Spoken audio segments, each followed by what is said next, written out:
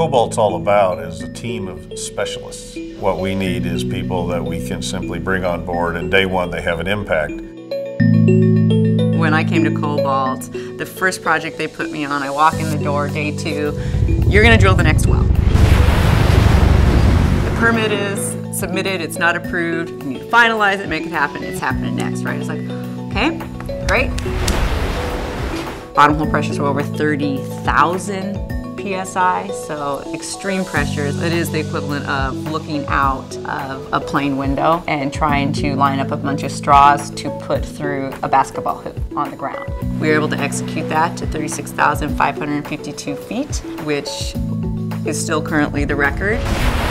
That well was designed and executed by Montana Tech graduates. They're both incredibly technical, they're highly skilled, highly trained.